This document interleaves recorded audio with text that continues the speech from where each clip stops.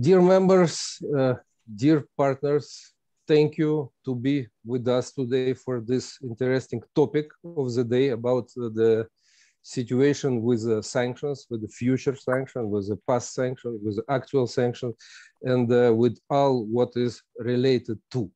I would like to say big thanks to our long-standing member, DENTONS, the law firm.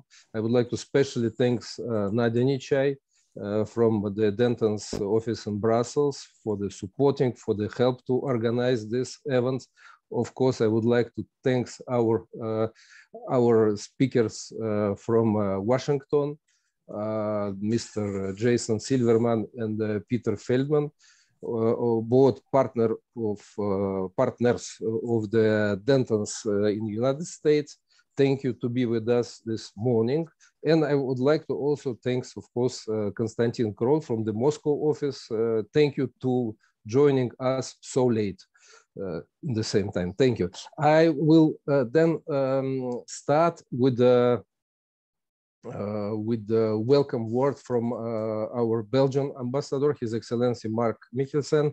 Unfortunately, he can not be with us because of the travel to Lipetsk. He was visiting today our member company Bekart factory in Lipetsk and also the Russian NLMK, which has, I think, 2 or 3 plants in Belgium.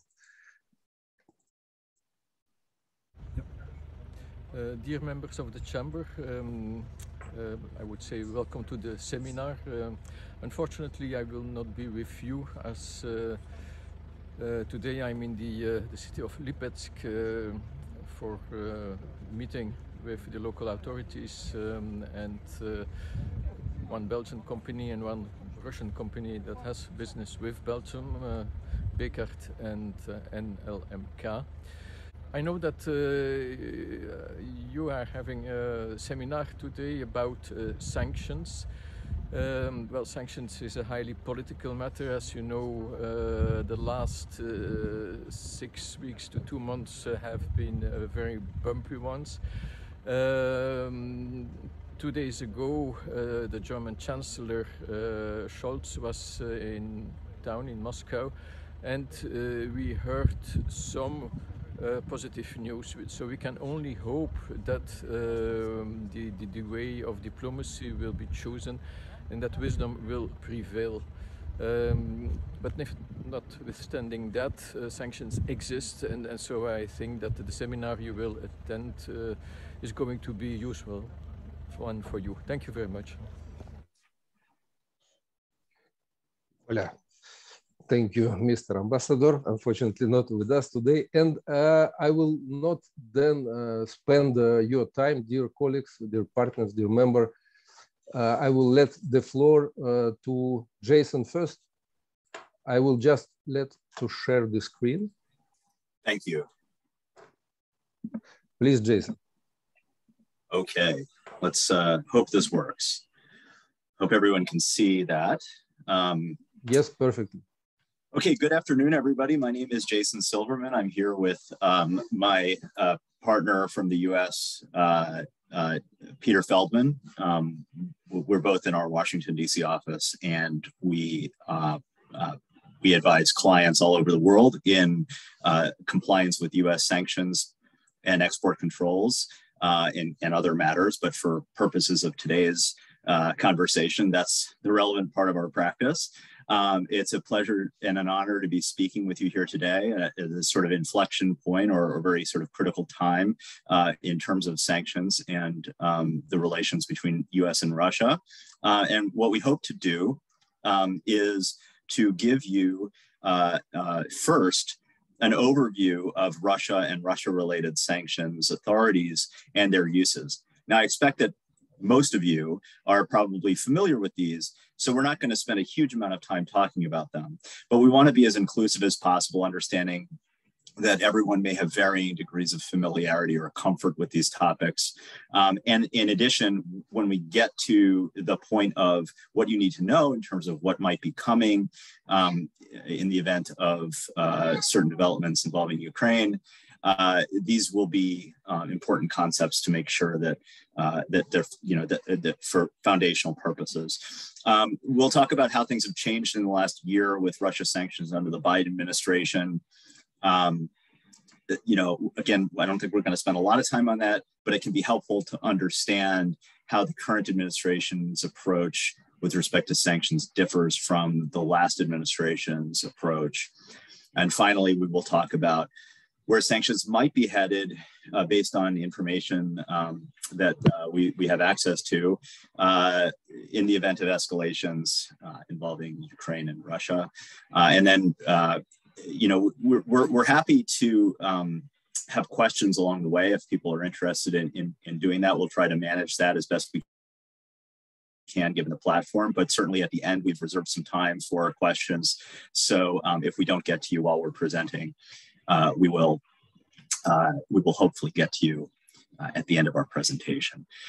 With that, I swear I'm not completely done, but I will turn it over to my colleague Peter right now to talk about to sort of lay a groundwork in terms of the U.S. sanctions involving Russia.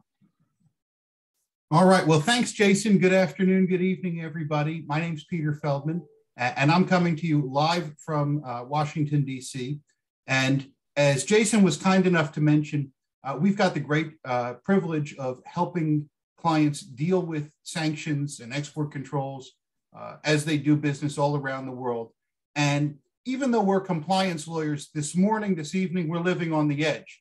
And we're living on the edge because we made a PowerPoint about the US sanctions on Russia more than 2 minutes ago. And the reason why that's living on the edge is, I think, as we all know, by the time we wrap up this morning, if you're still awake by the time I'm done, it's very possible, maybe even probable, that some of my slides will be nice historical relics of a time that was, as opposed to a snapshot of the time that is, and God knows about the time that will be. So with that caveat, I want to talk a little bit about sort of why we're in the position we're in and what to make of it. And I want to start with probably, the most foundational piece, which is what are the growing list of US policy concerns, objectives, challenges, call it what you will, but what are some of the key policy tent poles holding up the tent that is US sanctions and export controls with respect to Russia? I'm not going to read the screen to you, but I do want to focus on a couple of points here.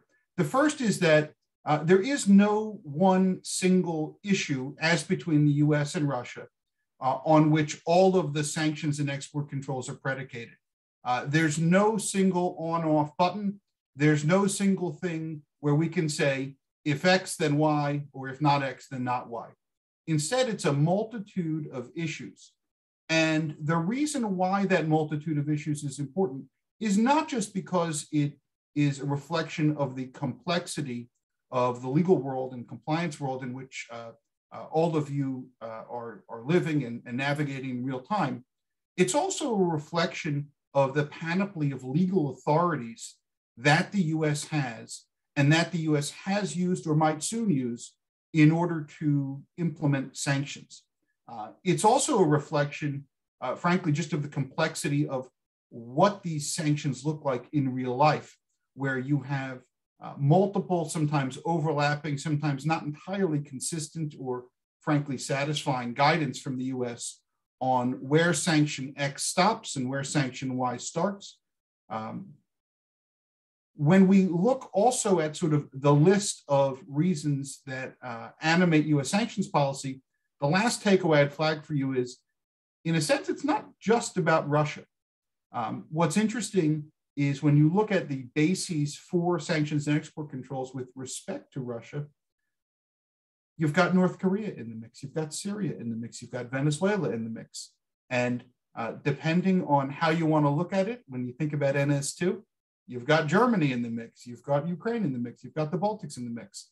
So There are any number of ways to sort of cut it, but as we think about what are the policy bases, the key takeaway is there's more than one. They're not necessarily linear in the sense that policy reason X gives you sanctions Y. And what it means is, as we sort of build on the discussion today, bear in mind that when we talk about all these different sort of bits and bobs of US sanctions and export controls, each sort of has its own place in the ecosystem. Next slide, please, Jason.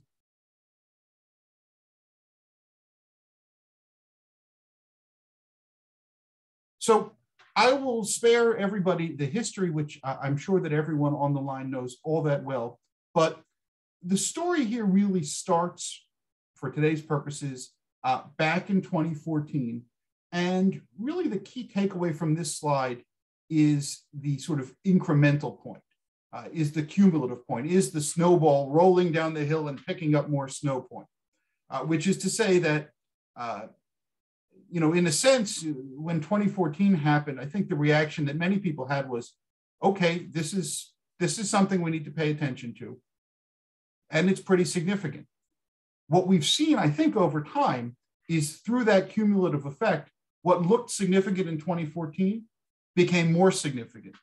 What looked like it was taking up a lot of time and attention and resources from a corporate development, corporate compliance, corporate risk management perspective has only continued to take up more of those time and resource allocations.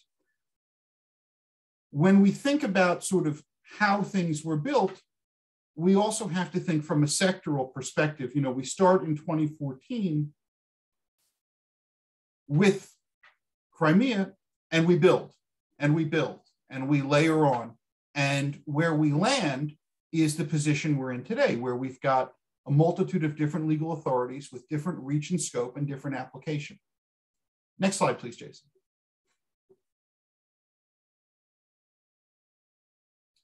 So just to sort of set some vocabulary, make sure we're all fully aligned. When we're talking about the US sanctions targeting Russia, we're talking about a couple different flavors. We're talking about so-called primary sanctions, and those are the ones that in the main apply to US persons. So US citizens and permanent residents, folks who are actually in the US, US companies and their non-US branches. And those sanctions, those so-called primary sanctions, they have a couple of different sort of scopes of applicability. The first is the growing number of blocking sanctions. So that's where the US says, thank you very much. You are now on the specially designated nationals list. US persons can't do business with you. Your property and interest in property within US jurisdiction are frozen. And oh, by the way, thanks to our 50% rule, anything you own 50% or greater, directly or indirectly, is also blocked. That's a sort of bedrock US sanctions concept. It applies in the Russia program, just as it applies in so many others. The Crimea embargo is another key feature of the US sanctions on Russia. And this is one that's been particularly vexing because it doesn't fit really nicely in any box that we already know about. So there is no US trade embargo on Russia in the way that there is, say, on Cuba or Iran or North Korea or Syria, except when it comes to Crimea, where the sanctions look a whole heck of a lot like the sort of typical US embargo, essentially a flat prohibition subject to some exemptions and some licensing authorities. The last thing I'll mention here, again, because it's unique to Russia, are the sectoral sanctions. And these are the ones that, in the main, deal with financing restrictions. I say in the main because they also pick up the provision of goods and other than financial services and technology to certain projects that have the potential to produce oil, and that involves certain Russian entities and certain types of exploration and production projects in certain locations. So if you heard a lot of caveats, that's for a reason. It's to say it's not a plenary authority. It's not intended to sort of clear the space, but it does have a more tailored scope, albeit one that's very meaningful for folks who get caught up in it. Next slide, please.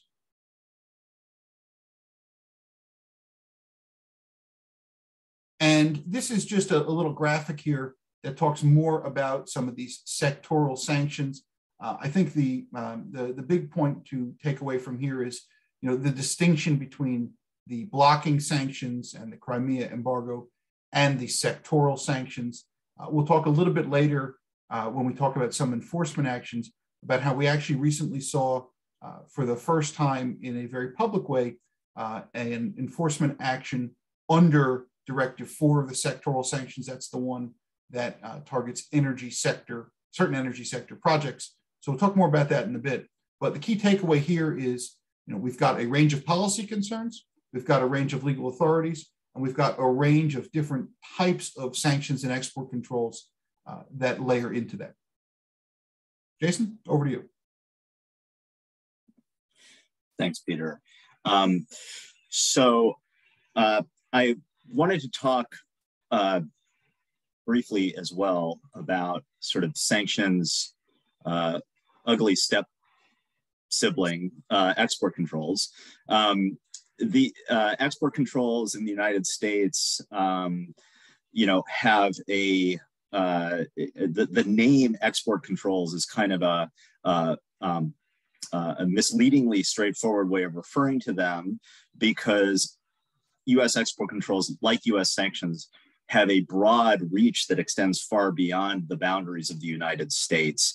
And they are also becoming an increasingly used tool in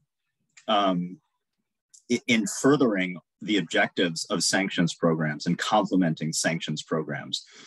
In the case of countries where we have a comprehensive trade embargo, like Iran and Cuba, export controls and sanctions, there's a lot of sort of elements of the sanctions programs that incorporate export controls provisions. But in the case of other countries where, like as Peter said, we don't have a comprehensive embargo, such as with Russia, export controls have really been used to further goals that are sanctions-like in their appearance. And the way that those have been used in connection with Russia, and the way that they may continue to be used, as we'll talk about later, are interesting. And I want to make sure that everyone has a sort of a basic understanding of how U.S. export controls work. So in broad terms, sanctions prohibitions kind of apply to, you can think about it in terms of, a lot of them apply in terms of what various people and companies can do in terms of financial transactions or other types of transactions, meaning the jurisdiction of whether sanctions apply to a certain transaction or require a certain person or entity to do or not do a certain thing depends on whether that person or entity is a U.S. person or in some cases owned or controlled by a U.S. person. Export controls, some of them kind of work like that, but for the most part, they tie to the item. So they depend on whether the item is subject to U.S. export jurisdiction because of where it originated, where it was made, and in some cases, how it was made. There have been increasingly tightened restrictions, export control restrictions. The U.S. has two primary export control sets of regulations: the Export Administration Regulations, or EAR, which apply to dual-use items, and the International Traffic in Arms Regulations, or ITAR, which apply to munitions items. Not going to get into all of the details of this. They're incredibly complicated, and that would be, could spend hours talking about them. But specifically in connection with Russia, the United States has expanded and tightened a lot of licensing requirements for U.S. origin items going to Russia. Many of them now require an export license, whereas several years ago, many of them may not have. There's also been an expansion targeting military end use and military end users, which applies to in connection with specific items, but also in connection with specific end users and end uses. And an interesting feature of that specific expansion with respect to Russia, as well as China and Venezuela, is that there's a list of military end users and military end uses in the export administration regulations. But it's clear from those regulations that exporters have to make their own determination about whether a particular end user might be military. So that's a significant compliance challenge.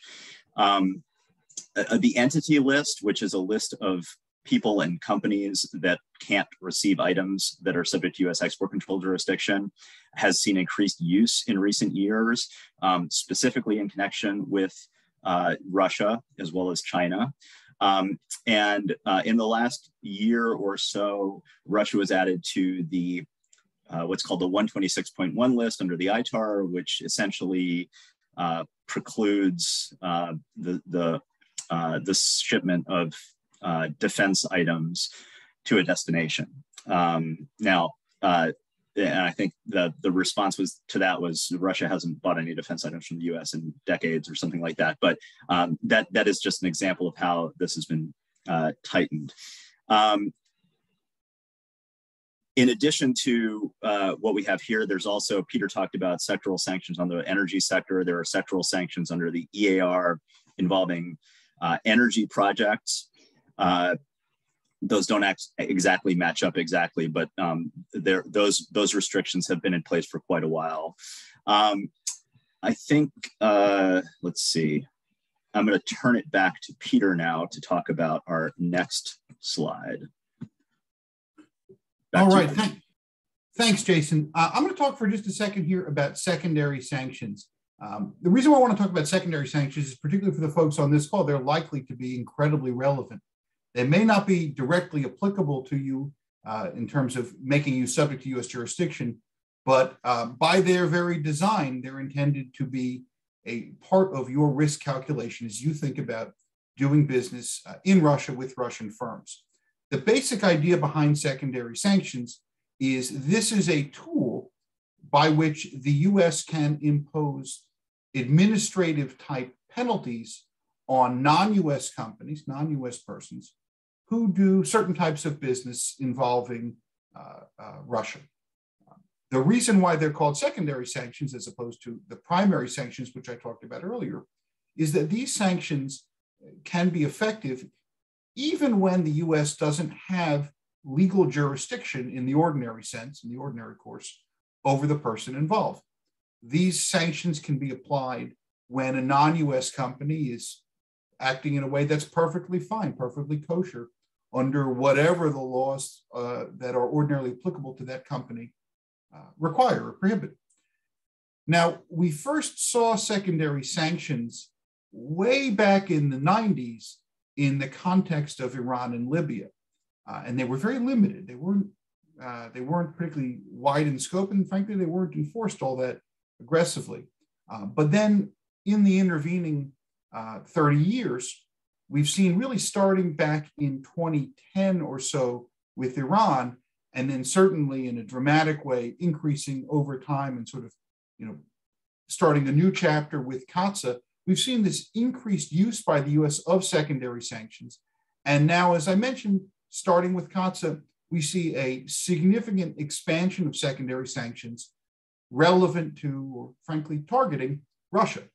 So we mention here two of the multitude of secondary sanctions. I want to focus on just one in particular. It's this Section 228. The reason why I want to focus on 228 is because of the really sort of staggering breadth of its potential scope of applicability. What 228 says in part is that engaging in a so-called significant transaction involving or for the benefit of a person sanctioned under the US-Russia sanctions may be itself a basis for secondary sanctions. And notwithstanding the guidance that's been issued, which gives us at least some sense of the contours of how the US construes that authority, and notwithstanding the fact that, in all fairness, we haven't seen an avalanche of designations under this authority, it is an incredibly aggressive and assertive statement about the types of risks that the US has put on the table for so many companies across Europe and frankly around the world. Next slide, please.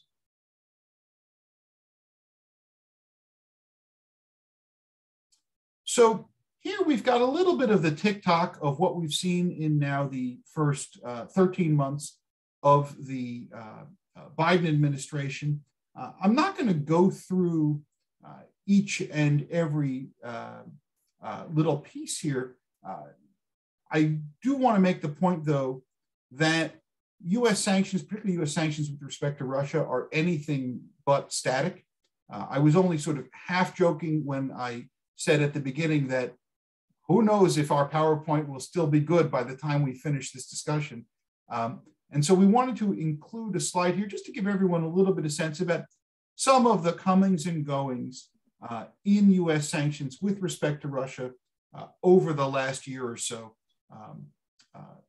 But again, the key takeaway here is that they are dynamic, that they change, that they can change very quickly without any advance notice, and that that's why the discussions like the one we're having today are so important, because it is very much a moving target. Next slide, please.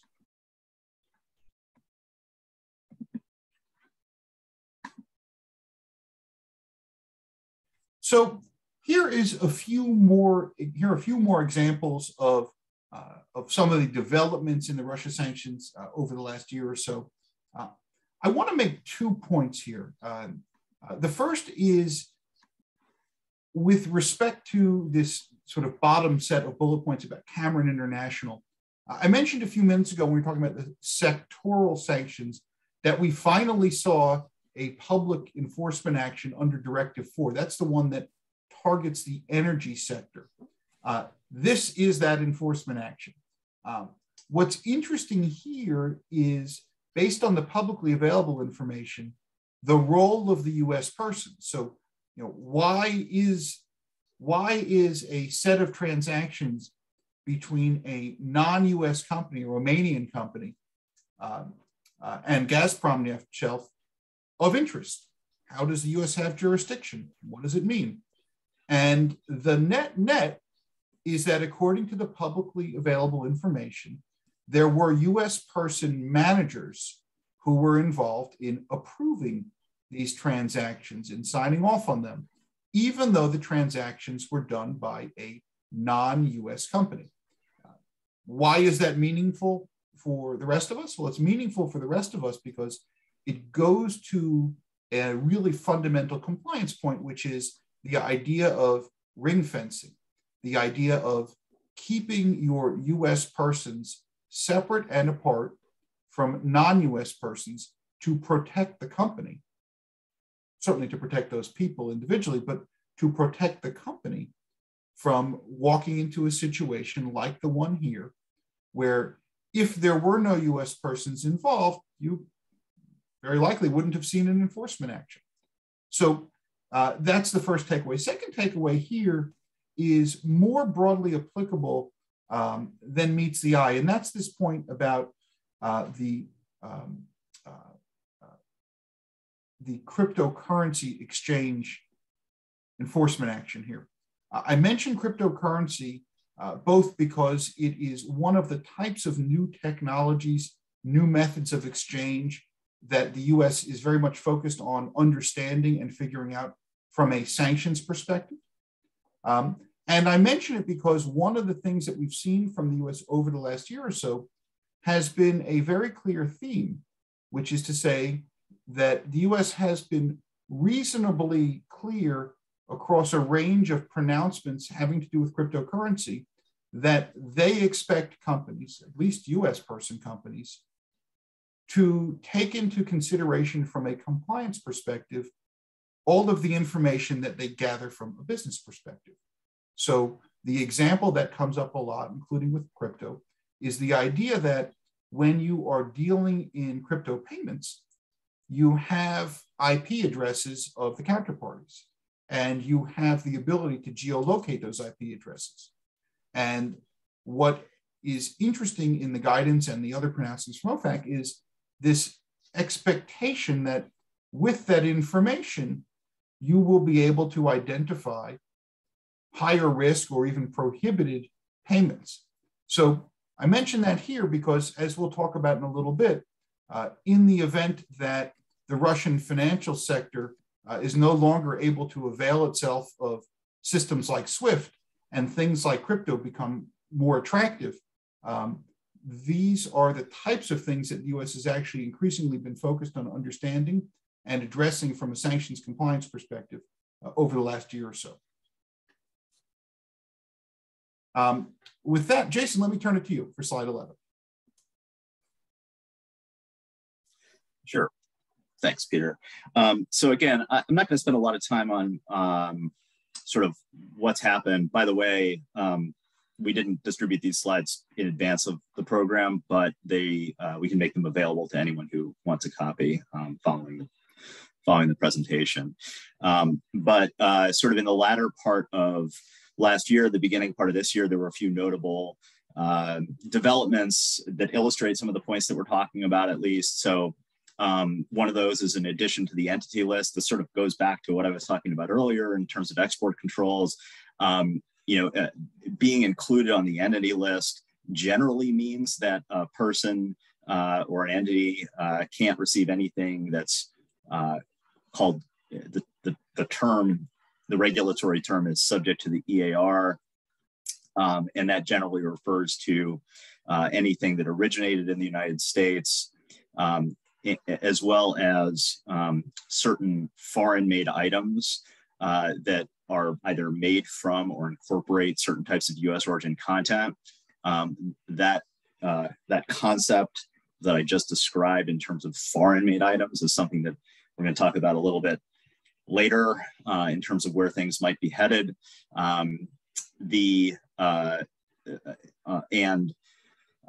Again, we also see a cryptocurrency designation, a cryptocurrency exchange designation in response to ransomware attacks. It's important to keep this in mind too, because there have been reports about malicious cyber activity affecting Ukraine. As I think we all know, some of the rhetoric has cooled slightly. There have been reports of, troop withdrawals or movements away from Ukraine, and sort of discussions headed in a more favorable direction in terms of diplomacy. But yeah, I think it's important to remember that this is the 21st century, and there can be offensive maneuvers that don't involve things that go boom. Finally, with that, I'm going to go to the next slide. So a couple of other sort of moving pieces here in terms of where things have been and where things might be going. Nord Stream 2, despite being essentially completed, is still very much a hot topic of discussion in terms of where U.S. sanctions are headed. There are certain hawkish members of Congress in terms of sanctions that are quite intent on incorporating in imposing sanctions related to Nord Stream, and as we'll discuss at the end of the presentation, intent on including that in certain legislation about sanctions. The U.S. approach with respect to Nord Stream, and it has been quite temperate and not nearly what some members of Congress would like it to be. And the reason for that the reasons for that are many, but they involve a lot of them involve not taking actions with sanctions that would harm our allies, such as Germany. I should also add here, in this context, just as a scene setter with respect to the way sanctions work in the United States, when I'm talking about this sort of tug of war between Congress and the administration, Congress can pass legislation that either expresses a desire for certain things to happen or direct certain things to happen. But fundamentally, the decision of whether to impose sanctions and how to impose them ultimately lies with the president and the Secretary of the Treasury, under which OFAC is. So when we talk about some of the tensions between what certain members of Congress might be advocating for and what actually happens, this is what we're seeing in practice. So, here we have Congress passing multiple laws that require the imposition of sanctions involving Nord Stream, but effectively what's happened is that the executive branch, essentially both under Trump and Biden, have sort of declined to go all in on that. Sanctions were waived last year against imposing sanctions on individuals involved in Nord Stream, but certain vessels were added to the SDN list. I also want to mention briefly that the role of and position of Belarus with respect to Russia sanctions. Obviously, Belarus and Russia are two different countries, but they are closely aligned, and there has been an escalation of sanctions against Belarus and executive orders issued by the president targeting senior officials in Belarus, adding them to the SDN list, restricting dealing in sovereign debt of Belarus, in response to both acts that the government of Belarus has taken, but also having to do with the sort of alliance between Belarus and Russia. And this is the focus of what we're going to talk about for the rest of our time is really on Russia. But I think it's important to keep in mind that what happens with respect to Russia and Ukraine, to the extent that it also involves Belarus, can involve additional sanctions on Belarus as well. I think, Peter, this is over to you for this one, right? And then back to me. Yep, thanks, Jason. Okay, so, great.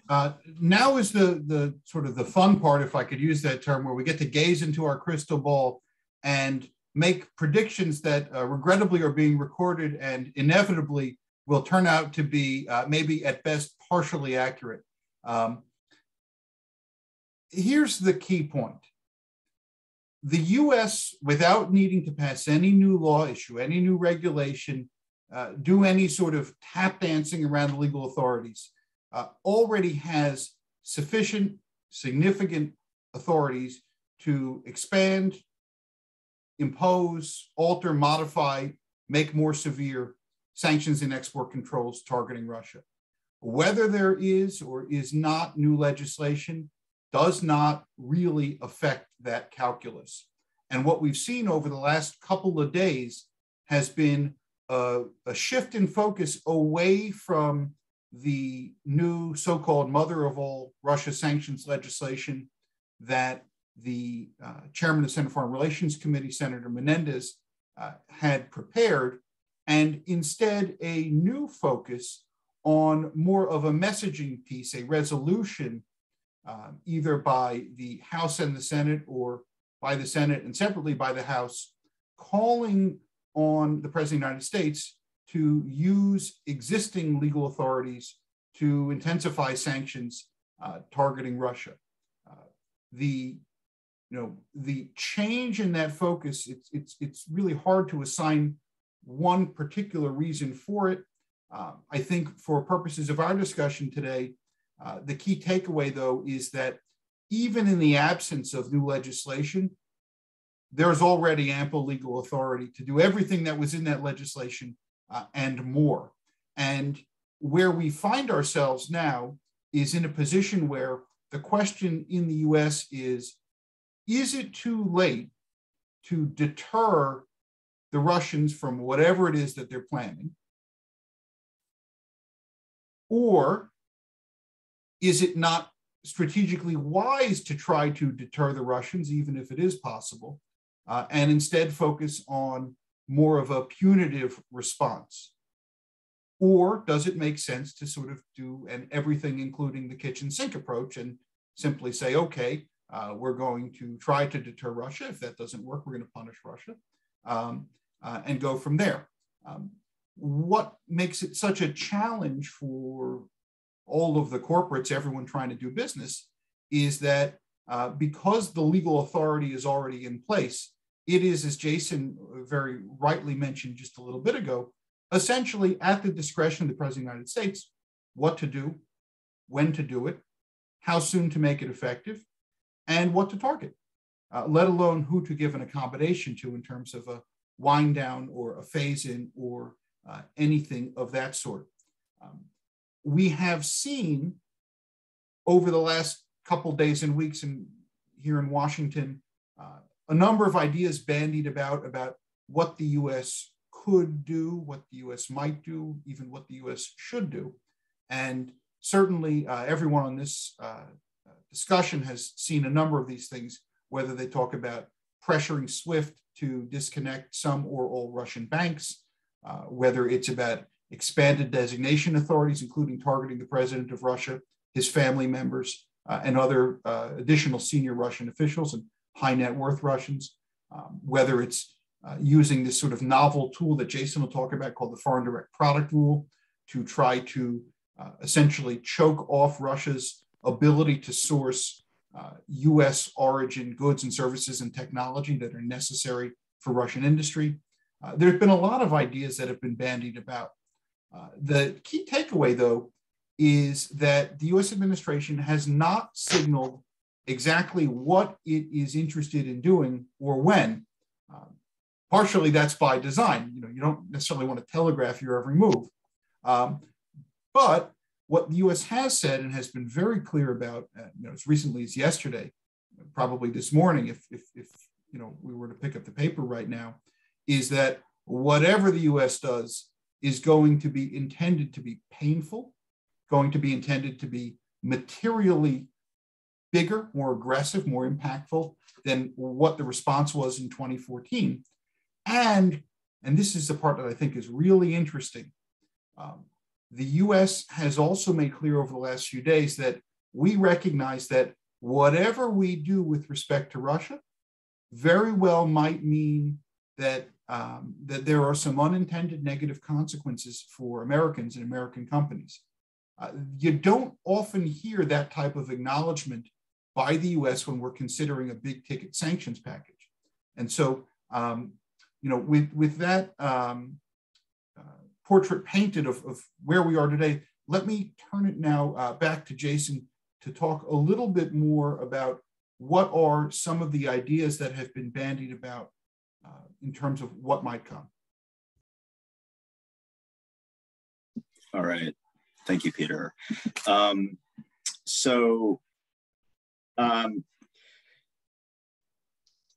As Peter said, and as I said, we don't know exactly what's going to happen. Ultimately, it's up to the administration. The administration has really been very quiet in terms of what it might be considering, except to say that it's going to be painful. But there has been certain messaging, both from the administration and from Congress, which, depending on who you talk to, may or may not reflect a certain degrees of coordination with the administration regarding what the administration is considering or is willing to do, that I think provides a glimpse into the realm of the possible. What's actually done obviously could be different. If anything is done at all, the trigger is significantly up in the air. But let's just go through some of the more significant potential actions that we've heard about. So one such measure that reflects some contemplated measures is a bill that has been introduced in both chambers of the US Congress last month, called the Defending Ukraine's Sovereignty Act of 2022. It has not moved in Congress.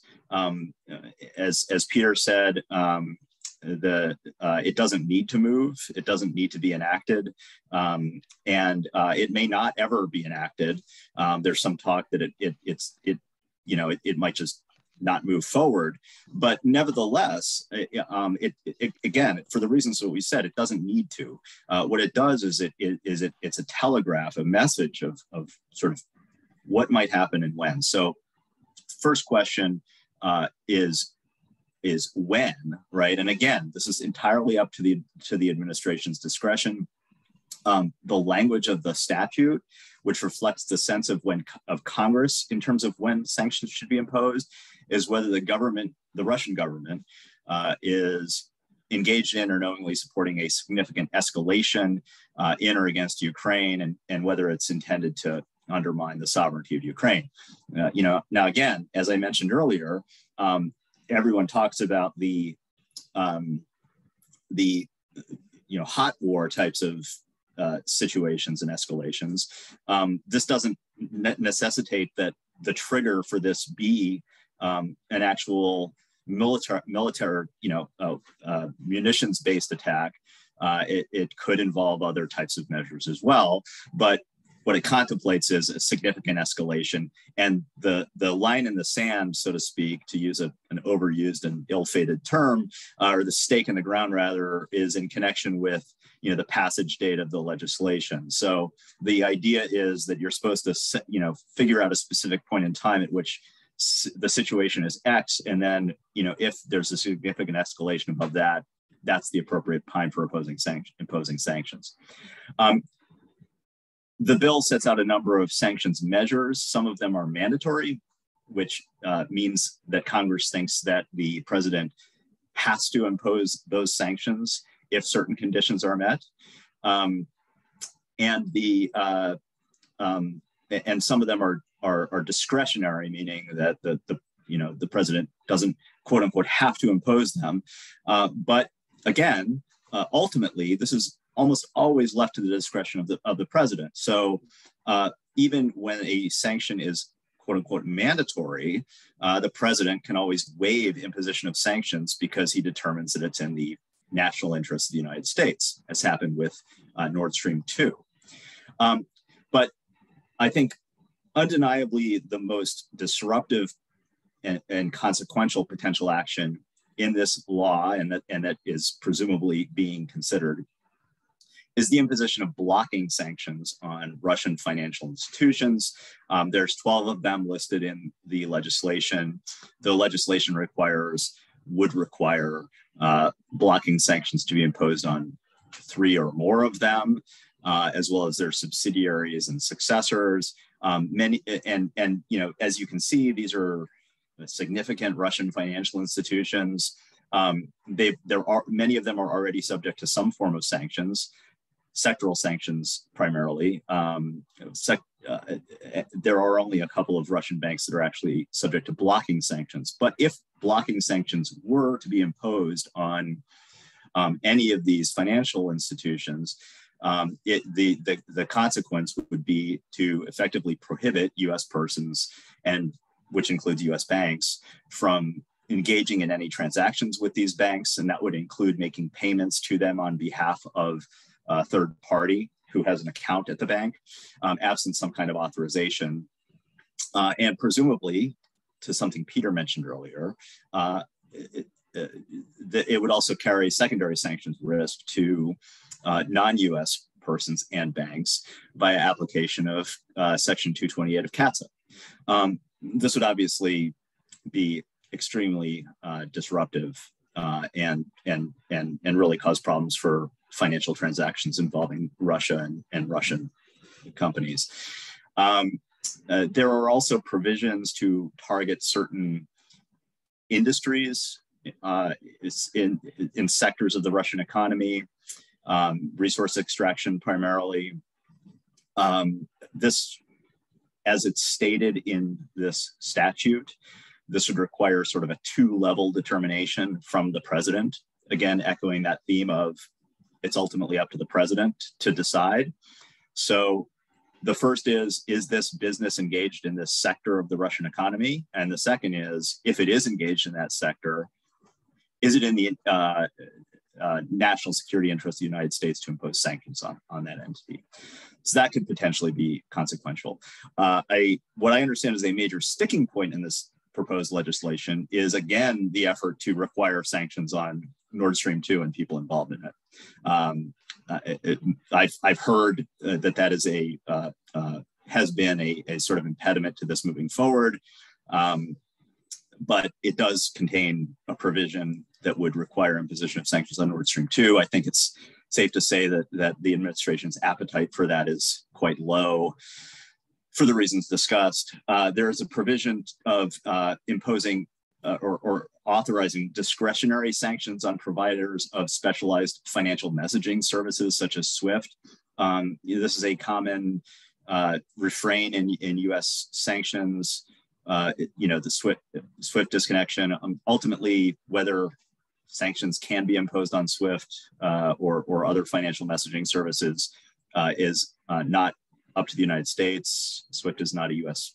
Or not imposing sanctions, but SWIFT disconnection is ultimately not up to the United States. It's not a U.S. entity, but the intent of this is to suggest that there might be some consequences to a non-U.S. provider of financial messaging services if they continue to do it.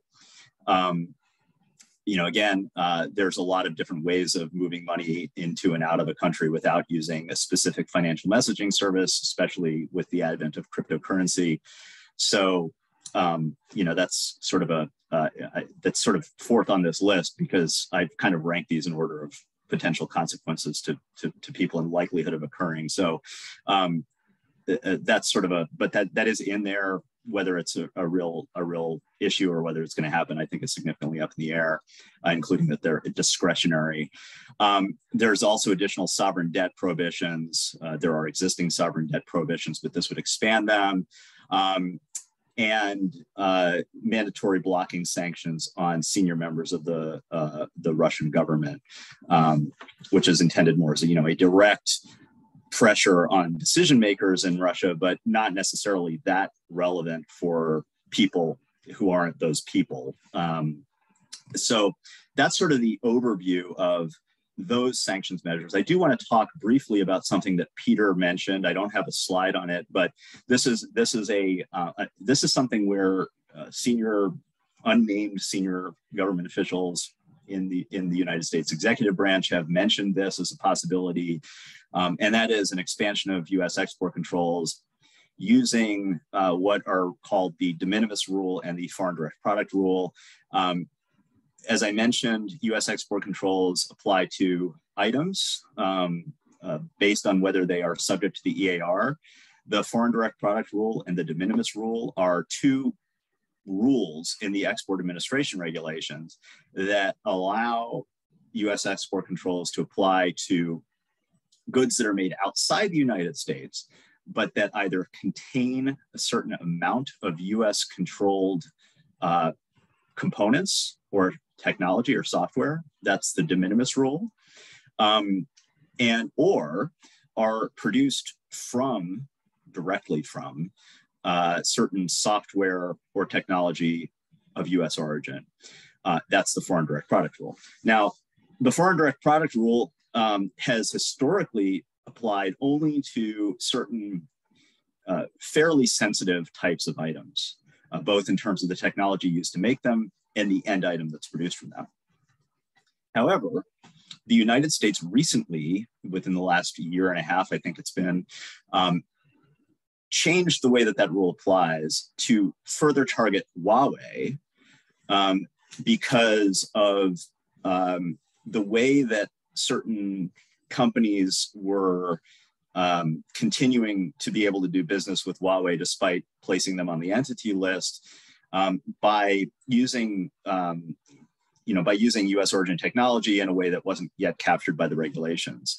So essentially what the U.S. did was, remember how I said it's historically applied to fairly sensitive technology, fairly sensitive end items. The U.S. just essentially kind of reduced the sensitivity threshold of the end items and the technology to expand its use, but only in the context of Huawei and Huawei listed entities. There has been explicit acknowledgement, as well as reports in the press, that the U.S. is considering doing that as well in connection with Russia. How exactly that would work is not known, but it's it's something to consider. And sort of with that, you know, I will just say that, you know, we will continue to watch this space and watch the news and see what happens. And hopefully, I think I speak for all of us, hopefully none of this will happen and we'll just kind of remain at the status quo or even improve on the status quo. But it's good that we're talking about this now so that people can get an understanding of what might happen if things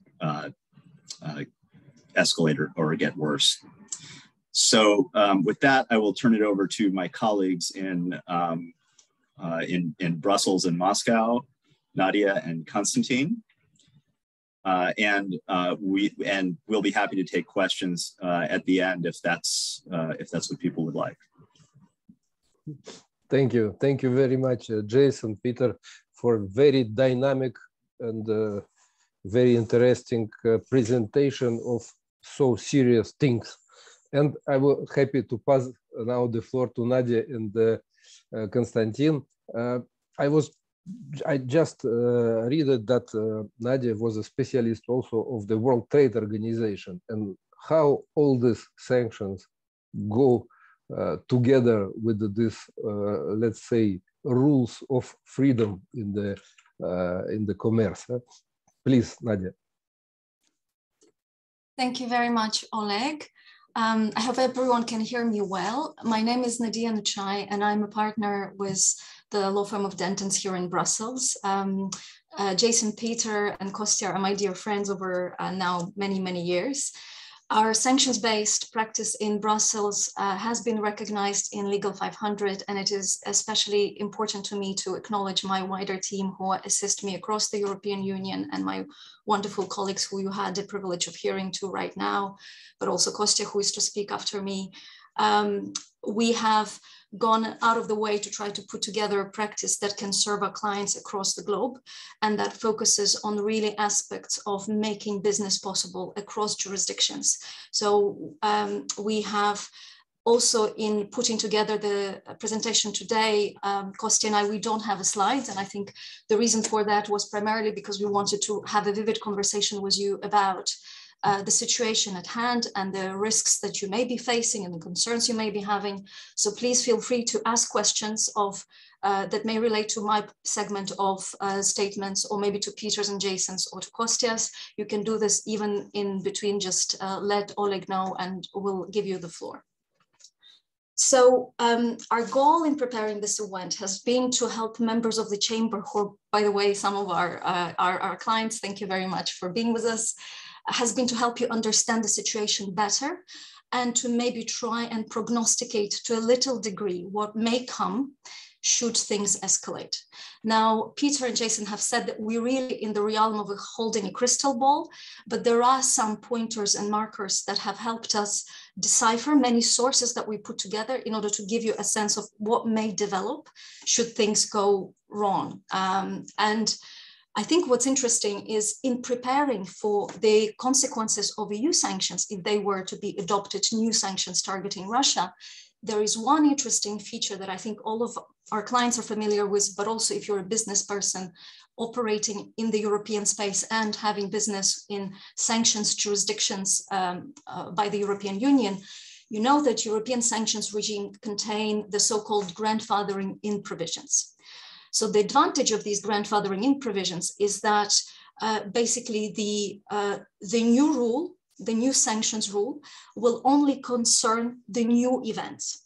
And the old events, so anything that is in place today, will be protected under grandfathering in provisions. So this is the old rules continue to apply to old situations and that are ongoing. Now, of course, this is a great ease because whatever happens, if it happens, there will be this sort of, if you will, a small safeguard with respect to your business as it stands today. But that safeguard is not absolute in its effect because there are some procedural obligations that are attached to exercising your grandfathering in rights. In particular, you would need to approach competent authorities in the EU member state to ask for a license, to authorization to continue to, for instance, deliver your goods or services under existing contracts. And in some cases, such authorizations could be granted. In some cases, there will be a more of a very restrictive approach and reading to what is strictly necessary for the contract to continue.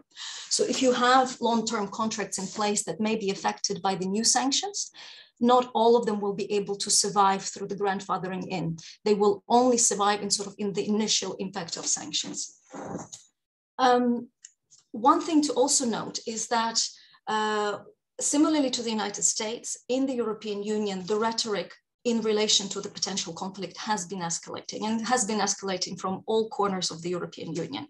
What's interesting is, while initially when these escalations in rhetoric have happened, there was difficulty to see a uniform voice. In fact, there has been leak in the media about how different member states view the situation differently, as well as how aggressive each one is prepared to be in terms of capturing the negative effects. There seems to be today an understanding as to what exactly the European Union is planning to do. And it is my reading of everything that we've been hearing is that the European Union does today have a plan in terms of what we will do in the first wave, what we will do in the second wave, and what we will do in the third wave. So when you hear the rhetoric on the news, before you get panicked, I think you have to put it into the context of events on the ground. So any conflict is typically divided in 3 stages. There is a stage of conflict brewing. So this has been happening over a number of years. There is a stage of conflict escalation, and then there is a stage of conflict de-escalation. What I think the rhetoric has been helping European Union achieve, at least that's what they're hoping, by telling the counterparts that we are eager to react in case of escalation of the events on the ground, is to prevent the conflict from happening. So the rhetoric has been high because its purpose is not to really scare, but to maybe try to prevent, to deter something from happening. So there is hope that this will have effect. Another thing that's important, and I've been observing, is that the same rhetoric coming from the European Union in multiple instances has been referring to a concerted effort by the partners internationally. Why is that important? Well, it is important because, unlike the United States, any sanctions adopted by the European Union vis-a-vis Russia will hurt badly European businesses because the business connections between Russia and the European Union are stronger in terms of economic value of trade. They are immeasurable compared to the United States. So what I think is very important is that we are to view potential new US sanctions targeting Russia and potential new EU sanctions targeting Russia as a single jigsaw. Its pieces together forming one part, one portrait. And the reason why it's important is because in talking to one another, United States and the EU somehow happen to agree or determine what measures United States can adopt that will not necessarily badly hurt US businesses, but if EU were to adopt them, they would hurt the EU businesses far more than EU would be willing to accept. So I'll give you an example of something that Peter and Jason had spoken about, something that has been discussed as a possible recourse by the US authorities, and that is to banning some sectors of Russian economy from SWIFT. Now, needless to say that this will badly hurt everybody. But I think what's interesting is where United States able to do that, even if the EU is unable to adopt the same measure, it's enough that US adopts that measure because of the way US sanctions work and operate and the long arm of the US sanctions. It will hurt Russian economy, even if the EU does not adopt an equivalent symmetrical measure. Another example of this desired symmetry is in the space of energy sanctions.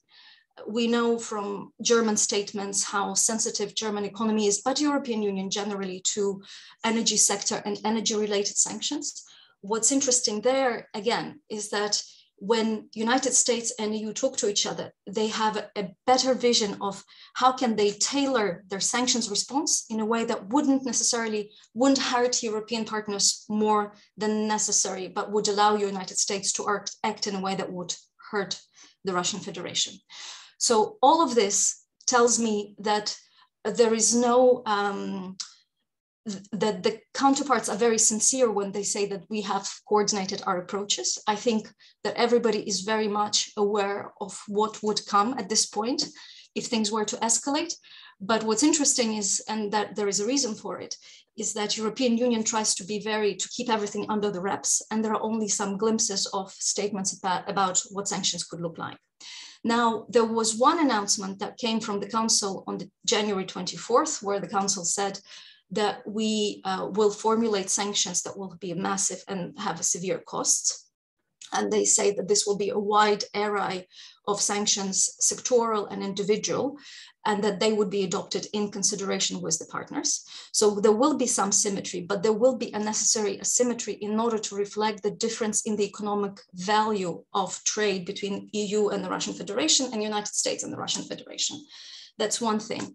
But another thing is that even to the extent to which we don't know today what exactly the financial sanctions or new financial sanctions or new energy sanctions look like, we actually can predict some of the effects. So Ursula von der Leyen, the president of the European Commission, has spoken, I think, as late as yesterday or day before yesterday, confirming that financial sanctions are in the menu and confirming that further energy sanctions are in the menu. And we'll speak more on that later. But maybe it would be opportune to take one step at a time and talk about what are the sanctions today in broad terms, and then delve into what they could be. Generally, when European Union sanctions were first adopted, as you know, there was almost a certain level of uncertainty and also a learning curve that businesses had to go through in order to adapt their practices to the new reality of sanctions. Today, I think as far as European Union sanctions are concerned, I understand there is a very big amount of knowledge already and know-how within the businesses in terms of how European Union sanctions work. So I will not go through the granular details of EU sanctions. I will only repeat that EU has in place the following general body of sanctions. There are sanctions that are sectoral, that target financial, energy, military, and dual use sectors.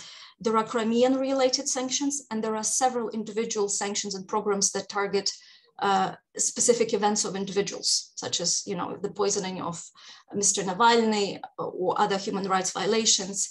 Most recently, there was a Wagner Group designation, etc., etc., etc. So while European Union sanctions are generally easily understood, the complexity of these sanctions stems from the fact that the way European Union sanctions are implemented differs from member state to member state.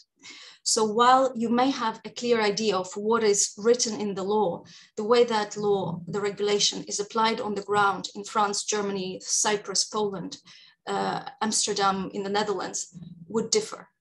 And one point I would like to make in this connection is that there has been I think, misperception on the part of some of the commentators about the rigorous nature or lack of rigorous nature on the part of enforcement authorities in the European Union. I can confirm that such perceptions are unfounded and that EU is really strict about compliance with EU sanctions, and some authorities have really become the hawk of compliance even after the United Kingdom has left the European Union. So this body of sanctions that we have today is in place until July 2022. It has been extended in January, and it focuses on the 4 sectors that I've just described. These sanctions have originally been also coordinated with the United States, but there are some notable differences, key differences. So first of all, there is nothing in the EU sanctions that relates to Russia gas-focused projects. And that is not surprising. Why? Because of the European Union's dependency on the supplies of Russian gas. So there have been a few signals that tell me that today, at least as viewed by the European Union, energy sanctions, further and stricter energy sanctions are not off the menu.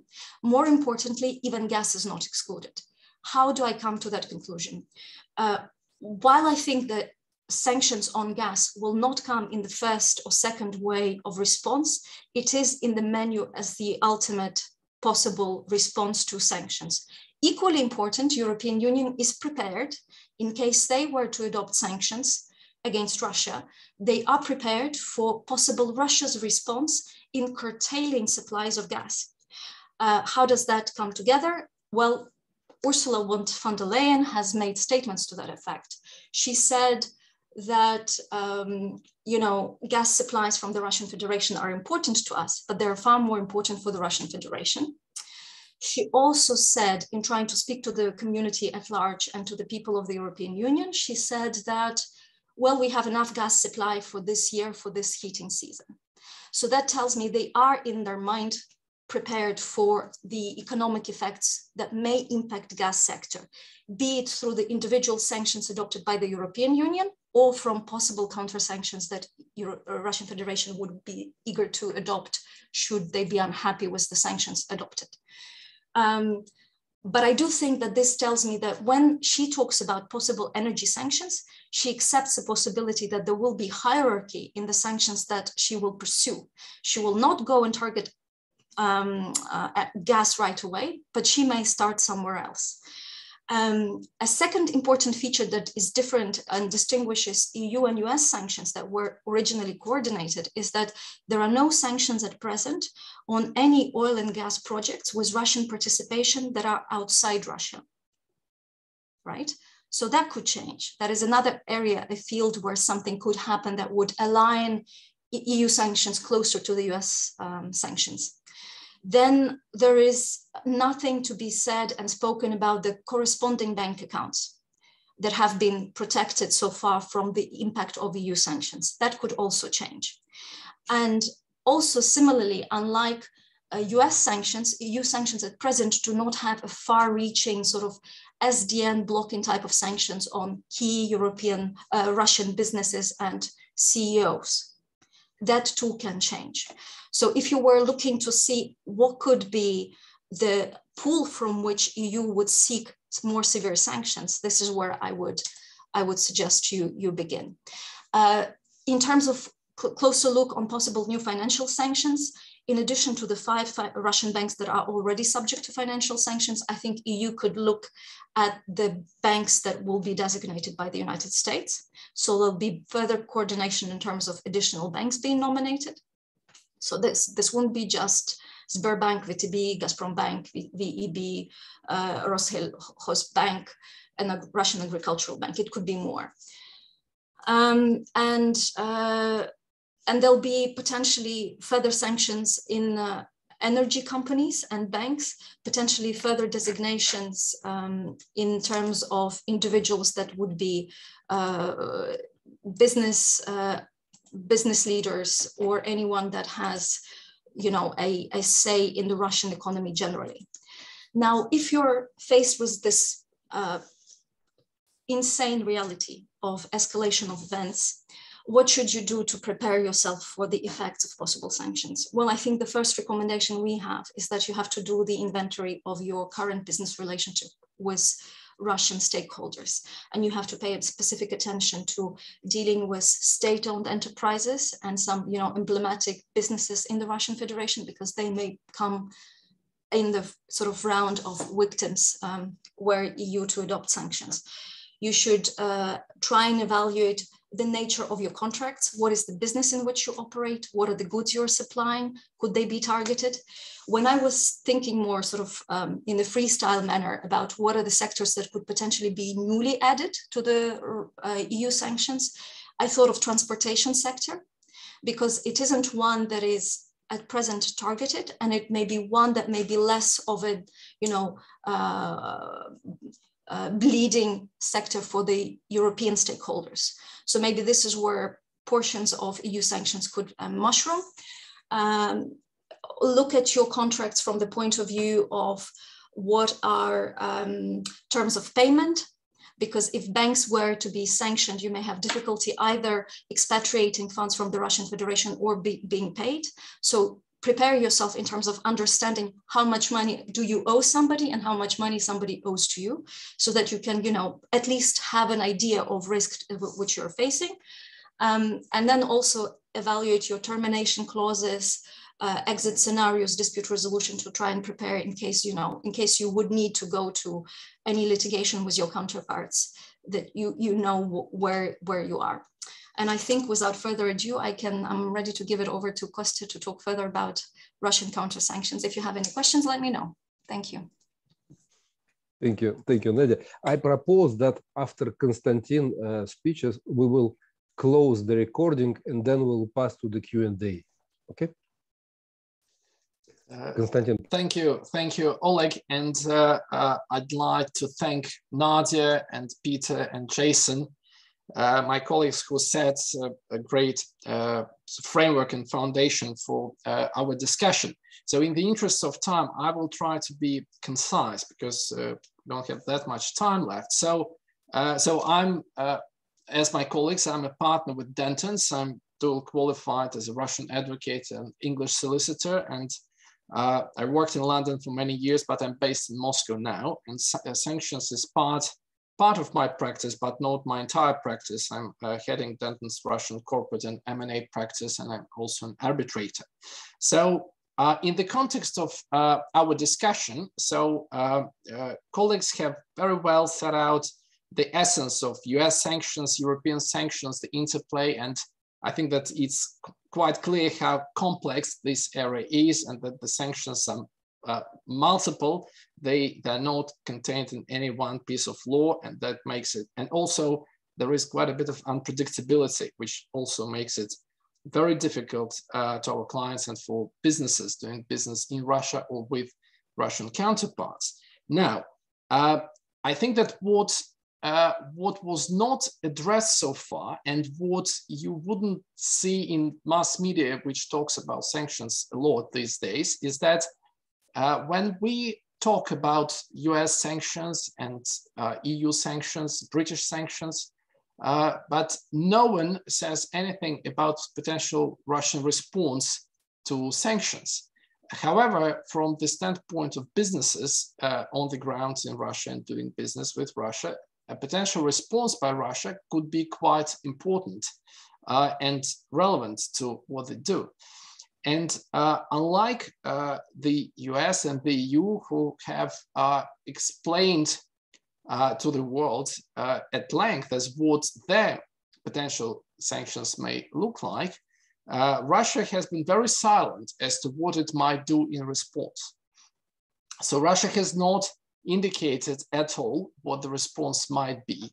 However, it would be prudent to expect that if there are new sanctions, in particular, if there are very harsh sanctions which are more severe than anything that we've seen so far, it might be reasonable to expect that Russia may also respond, and that response may be also more serious than anything we've seen before.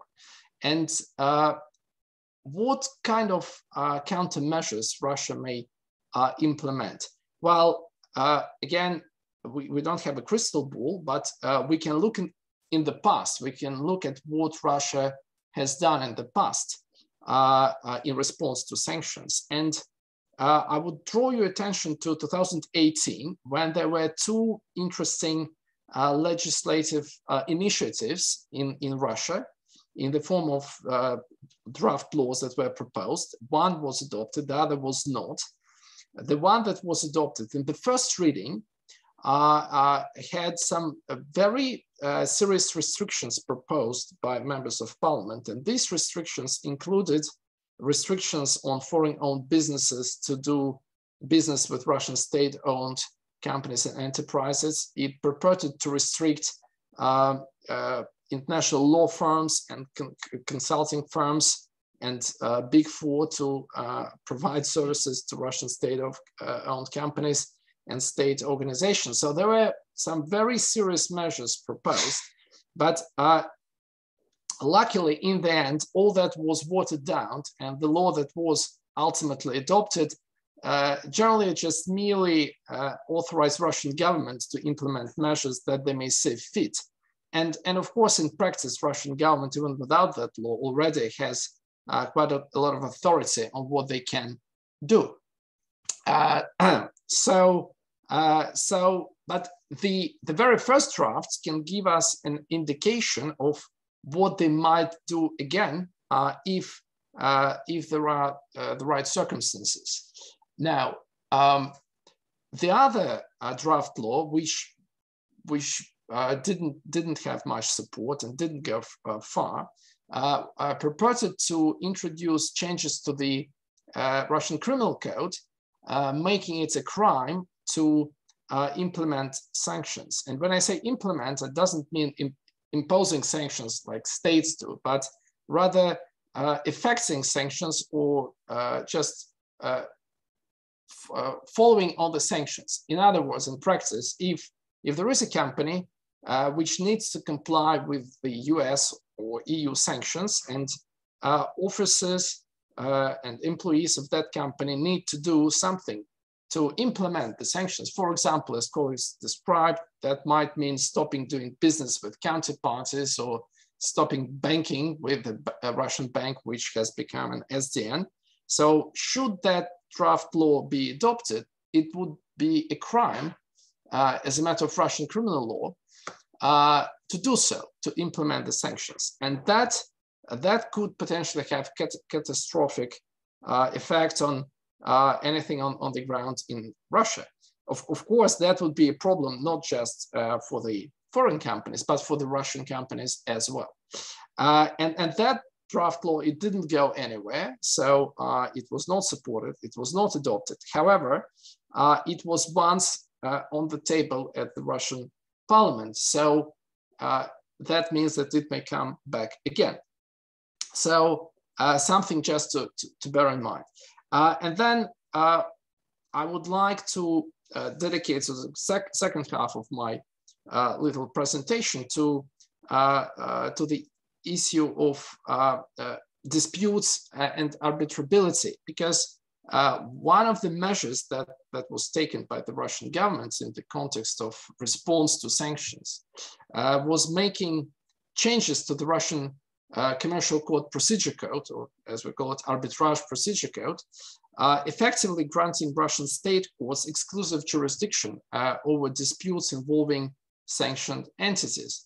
So that means that if you have a contract with a Russian counterparty and you have included an arbitration clause opting to arbitrate outside of the Russian Federation, and if your Russian counterparty has become sanctioned, and that would include both blocking and sectoral sanctions, so any type of sanctions, that means that the Russian counterparty may bring a claim in the Russian court, notwithstanding that you have an arbitration clause. And if a non-sanctioned party would continue arbitrating outside Russia, then the Russian party, which is sanctioned, may ask for an anti-suit injunction, and Russian court, for the first time in the history of doctrine of Russian law, that was not an instrument available before. So Russian court can now grant an anti-suit injunction. Of course, such anti-suit injunction may not be enforceable outside Russia. And you may argue that any non-Russian arbitral institution and arbitral tribunal is likely to ignore that anti-suit injunction, and that you may well be able to proceed arbitrating outside Russia. Having said that, the Russian court may then impose a penalty in the amount of the entire amount in dispute plus costs, and that penalty would be payable for the benefit of the sanctioned party, not to the Russian state. And then again, that penalty imposed by the Russian court may not be enforceable outside of the Russian Federation. However, if you have any assets on the ground in Russia, and that would include bank accounts, that would include shares in your subsidiaries, or anything else that you might have in Russia, that would be exposed, and the decision of Russian court penalty could be enforced against these assets. And of course, an arbitral award that you may receive outside of Russia won't be enforceable in Russia, because Russian court would say that it's contrary to the Russian public policy, and it won't grant recognition and enforcement. Now, initially, when these changes were made back in 2020, initially Russian courts took a view that in order for these provisions to apply, the sanctioned party needs to prove that sanctions limit their access to justice, because the way provisions of the law were worded, that it's not the imposition of sanctions in itself, but lack of access to justice should enable the sanctioned party to have this protection. However, at the end of last year in December, there was a somewhat unexpected intervention by the Russian Supreme Court, which has overturned the direction of the court practice so far, and effectively said that the imposition of sanctions in itself limits ability of sanctioned parties to have access to justice and fair hearing, and therefore the mere fact of sanctions should be sufficient for Russian courts to apply these provisions of law. So this is a rather significant sort of deterrent and significant matter that anyone doing business with Russia should be aware of. And again, this is an indication of steps that the Russian government may take in developing some response to sanctions. So I would stop at that, and I'd be very happy to answer any any questions that you might have. Thank you. Thank you very much, Konstantin. Thank you again, Nadia. Thank you, Jason. Thank you, Peter. I will close in few seconds the recording of the event, and then I invite all of participants who wish to give some questions and receive answers to reply. I would like just to profit from this moment to inform you that our annual gala reception will be held in Moscow on 10 March. Unfortunately, again, this year we will be obliged to limit our audience by our members and close partners. But anyway, we will publish in few days our invitations.